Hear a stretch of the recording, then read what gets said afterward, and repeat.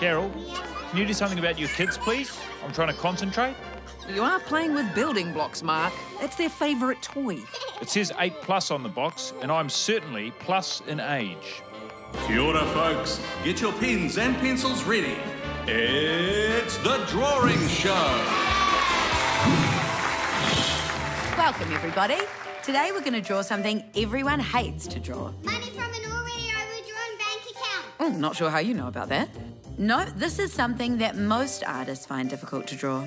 A bath. A bath. Ah, draw a bath. Hilarious. No, today we're actually going to draw a foot. Oh, we better be drawing a sock to cover it. Now, feet are especially tricky to draw because we want to have some perspective.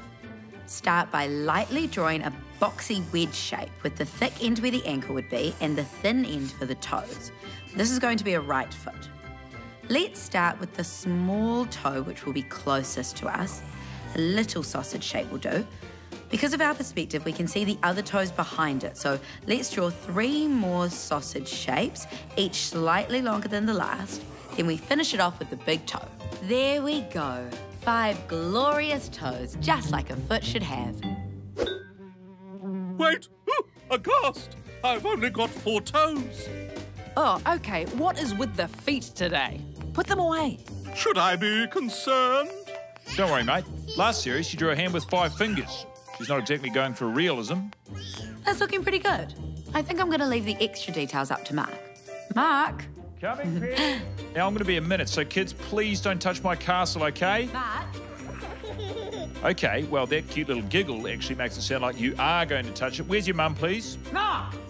Oh, OK, Penny, I'm coming. Come on, Mark. Best foot forward. OK, then let's handle it.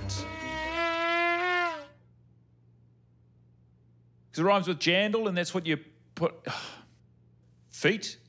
That was a stretch. Alrighty. Let's start by smoothing off those sharp edges, curving around the heel and rounding off those cute little toes. OK, detail time. Let's add some toenails. Yep, those look nice and gnarly. And some nice coarse hairs to really make this foot stand out in a crowd. Now, if you'll excuse me, I've got a very important building project I've got to get back to. Oh, I don't like the sound of that joyful giggling. No! No! No! No! Well, while Mark sorts out whatever that was, here's the great eraser. Thank you, thank you. Oh, What's this? Ow. well, excuse me. Where are your shoes? I'll have you know, it turns out my shoes were 2 sizes too small, and now I can't get them back on. OK, well, speaking of feet that need cleaning, would you like to clean up this drawing? It would be my pleasure. Smell you later, pencil lines. Wonderful. Now, while I go for a foot spa, here's Carol to add some colour. OK, come on, kids. We're going to miss our cue. Oh, finally. I can finish my castle in peace. Hello, everyone. Oh, Mark, did you really have to give it hairy toes? Ugh. OK, there's lots of options colour-wise. You really can go in any direction. Can I do it, Mum? Sure you can, Carriera. Off you go. You too, Sandy and Paraldi.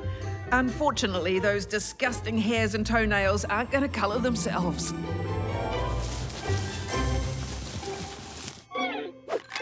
As far as a big old gross foot goes, well, that looks great. Me and my freshly washed feet will take it from here, Carol. With our best foot forward and a magical pose, let's tickly-wickly 5 little toes.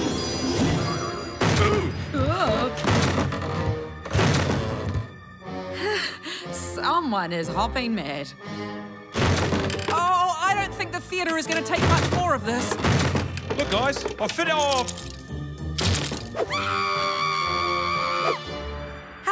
Building bricks, a foot's greatest enemy.